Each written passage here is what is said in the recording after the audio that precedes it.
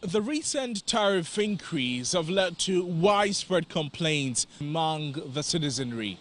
They complain mainly about the financial burden, the impact on businesses, and some are also complaining about the lack of transparency on how these tariffs are increased. To make the office business prices to go high, because when the prices are high, the customers might not even bring us the job, and that's when we are going to lose.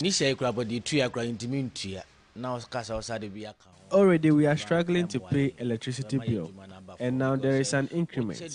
This will impact on us negatively, so if government can reduce the percentage, it will be appreciated. The previous increment, people are not even able to cope with it.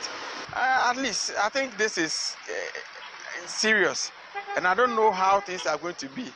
How can you be increasing everything just by heart, just like that?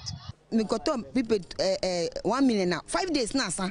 The prepaid doesn't last after purchase. We cannot bear this any longer. Mama gonna demand too much to do. You to me she. Every week biano you to 2 million. We pay so much for prepaid, and so this increment will be a worry to us. The increment will be a burden.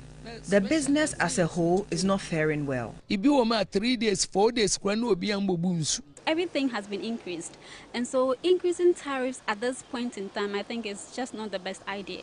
Well, these complaints highlight the urgent need for a comprehensive approach to utility tariff adjustments, as policymakers are urged to balance the necessity of revenue generation for utilities with the social and economic well-being of the population.